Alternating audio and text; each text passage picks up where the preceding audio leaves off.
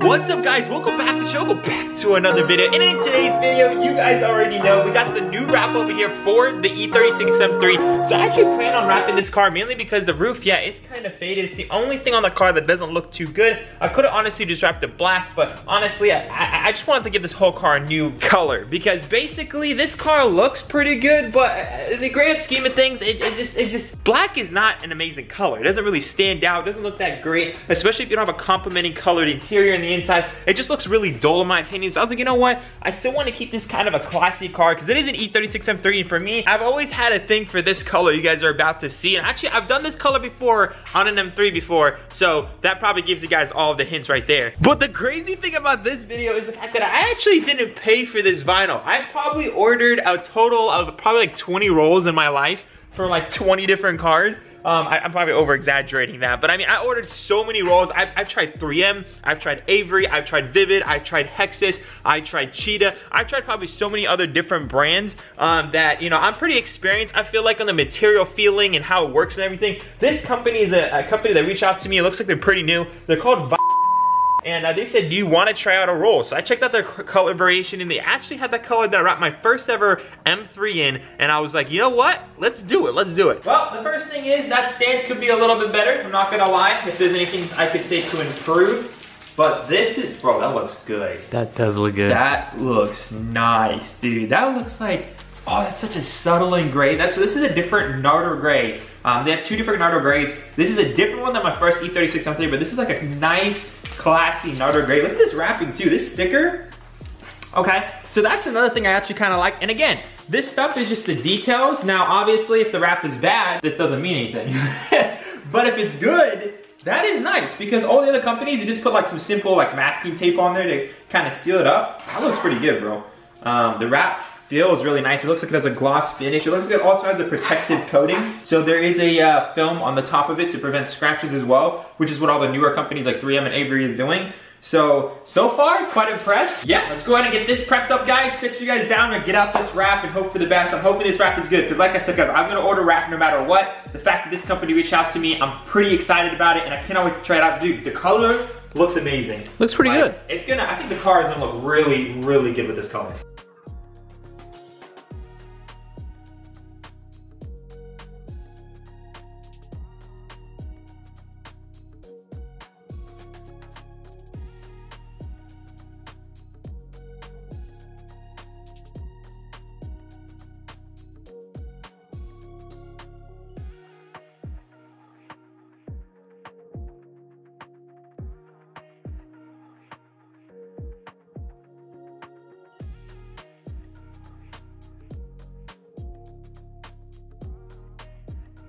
Alright guys, so honestly, we tried working on the wrap. Everything I mentioned earlier in this video, so if it looks a little chopped up until this point, it's because I cut out the company name. I'm not a huge fan of talking down companies, especially since they were, you know, so nice to send me out this wrap. I'm just not gonna advertise something that I honestly do not like.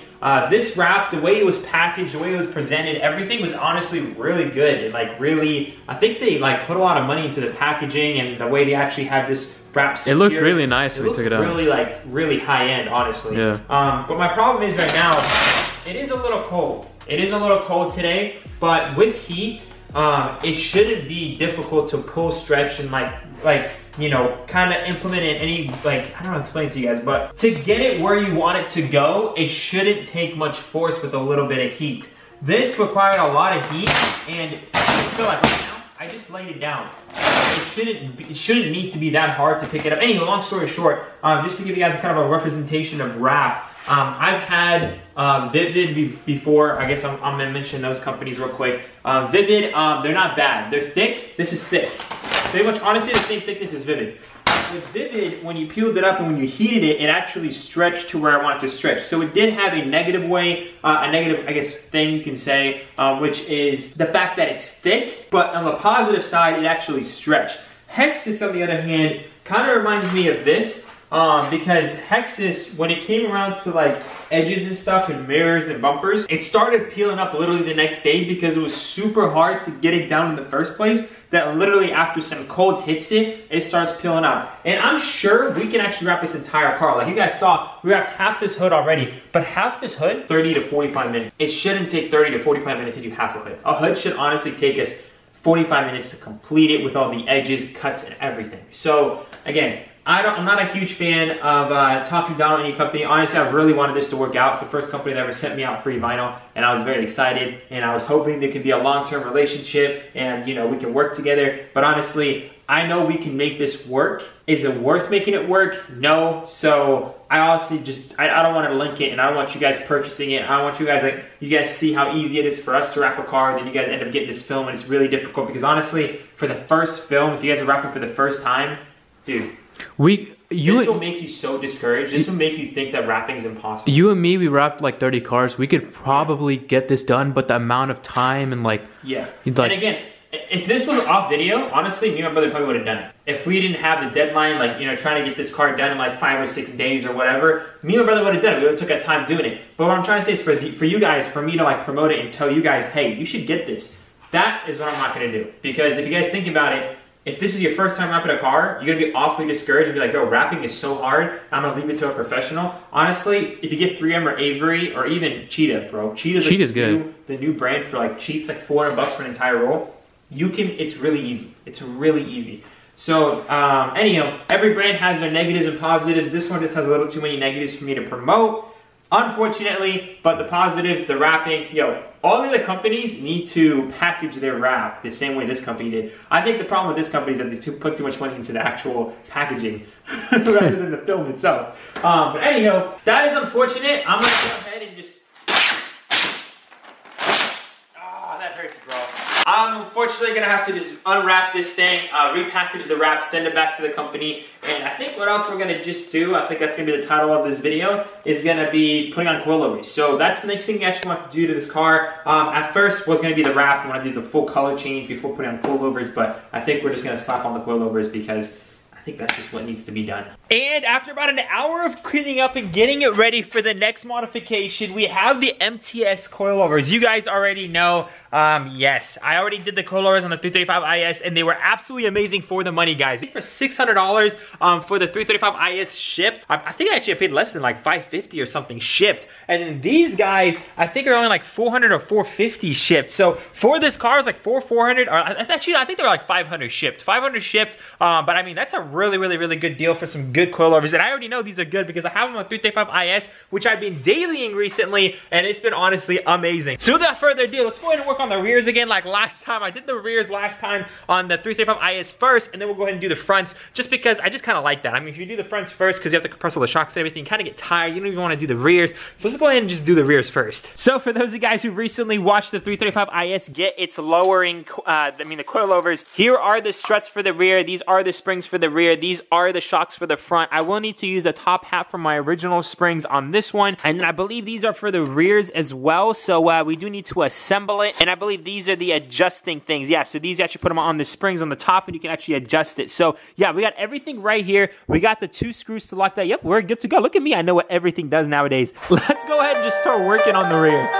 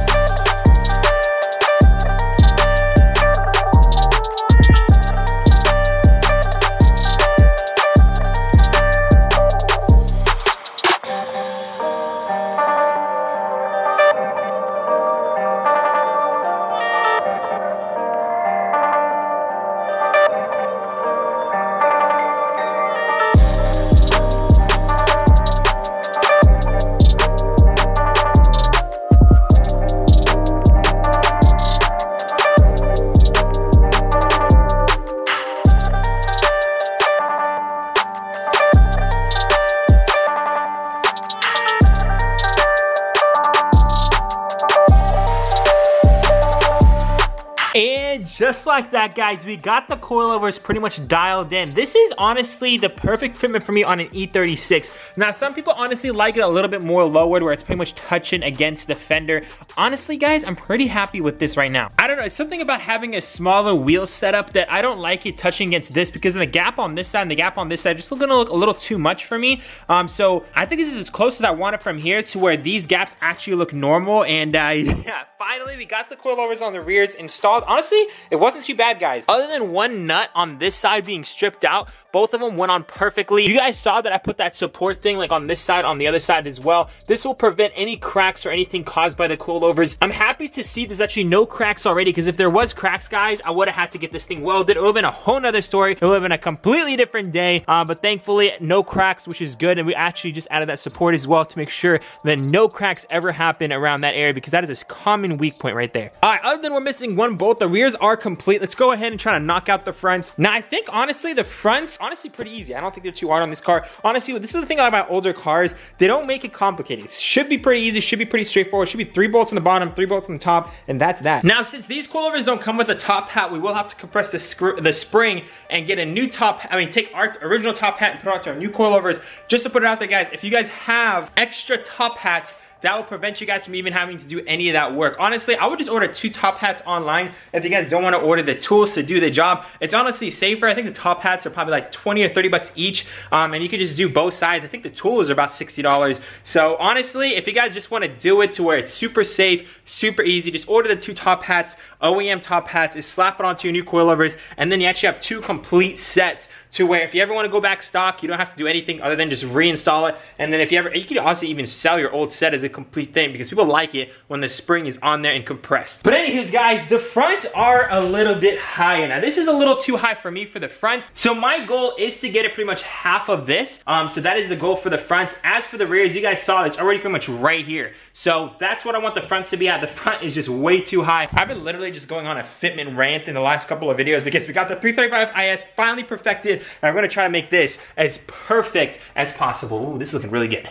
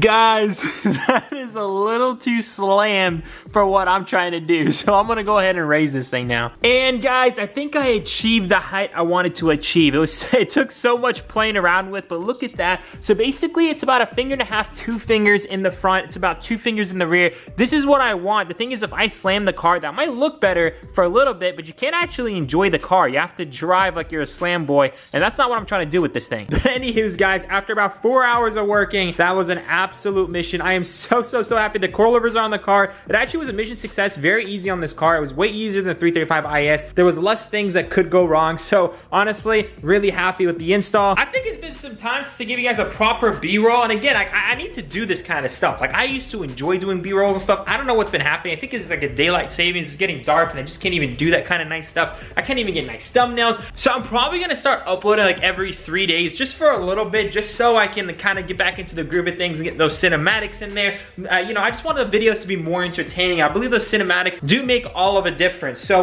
yeah, anywho, you guys can let me know down below. But yeah, I'll see y'all tomorrow so I can actually properly show you guys the install, because I mean, what's the point of doing an install if I can't even show you guys, if you know what I mean? Good night, good morning for me, tomorrow morning.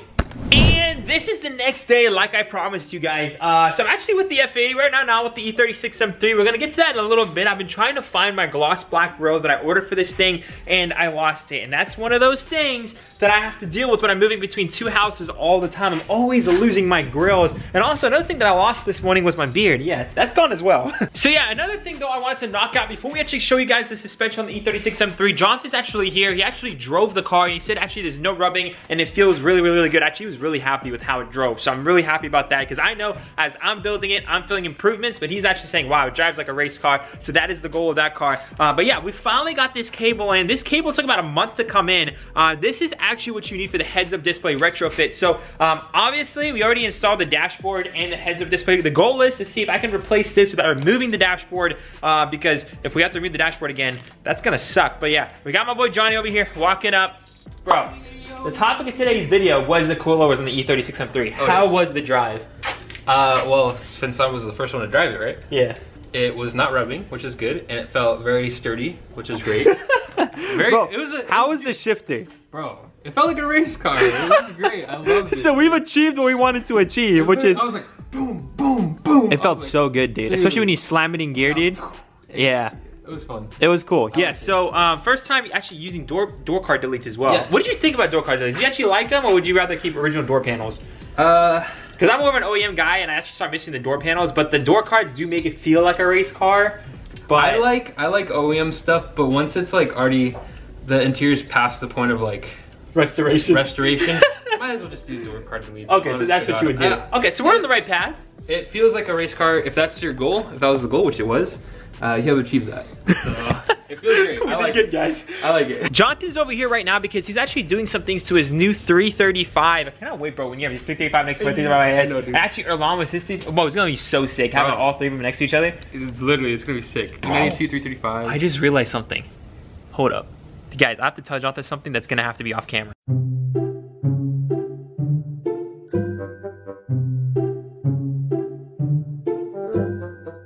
Alright, so that, what I just told Jonathan right there, that is between us. It's gonna happen on his channel in the near future, so make sure to check out his channel down below. But anyway, yeah, his build is really coming together. Actually, we got some parts for it today as well, the other day actually, for the car, so it should be coming together sooner than later, but your main goal was to just get the thing aligned, right? Yeah, we were driving it, if you guys saw in the last video of my video. Yeah. When we gave it any good amount of gas, it like the rear end veered to the right, and it felt like I was like drifting when I wasn't supposed to. So again, that could be a control arm, or worst comes to worst, a subframe. It might be the subframe. So he's gonna be taking it down to an alignment today. I'm not gonna see that on my video, obviously that's his channel, but if you guys wanna check it out, he's gonna be towing it from Erlan's place to the alignment shop and then figuring out what the problem. Hopefully it's not subframe damage, bro. Hopefully. I don't think it is. Worst comes to worst, the parts are not expensive, it's just the labor. It's difficult. It's not easy. It's not fun. You gotta drop the whole rear end for something like that. But anyways, guys, wish me luck. I know a lot of you guys have been wondering if the heads-up display works. It does not work with my custom rigged wiring, so we finally got the original harness. Wish me luck. Hopefully I can get in there and replace this. 5 hours later. Yeah, this isn't gonna work. So after finicking with it for a little bit, unfortunately, it's not gonna work. Heads-up display is pretty sick, and I probably should have waited for that new cable to come in, but honestly, the thing is we started and I ordered a cable, and once we had the dash out of the car, I figured out it was the wrong cable, so, you know, we're not gonna put back the old dash, we're gonna put the new dash in. So anyways, guys, we're gonna be taking the E36 M3 to my house actually, and seeing if I can find my gloss black grills anywhere, because if we could find those and slap those on, it's gonna really transform the front end. I was really hoping that that thing was gonna get wrapped, but it is what it is.